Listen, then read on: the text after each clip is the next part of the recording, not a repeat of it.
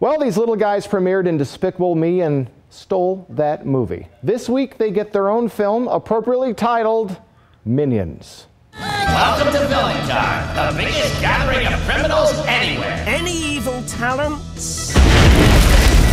Not bad. What about? In this film, we go back to 1968, and the Minions, they just want an evil boss to work for, and they're in search of one. Here's a look at the film. These cats are pumped! Maybe I'll settle them down with a bedtime story. Bedtime party? Once upon a time, there were 3 little pigs. The pigs encountered a big, bad wolf who hired the 3 pigs to come work for her. One day, the pigs did something very stupid. So the wolf huffed and puffed, and she blew them off the face of the earth! The end.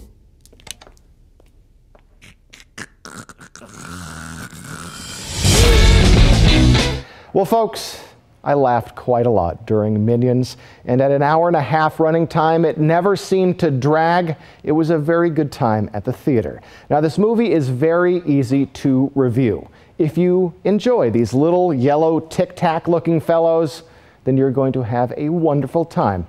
If not, then don't even bother going. Listen, this is a fun movie. I find these guys adorable and hilarious. If you do as well, you're going to have a wonderful time at Minions. Go out and see it now. Hope you have a wonderful, cooler weekend. I'm Jason Valentine with your View on Film.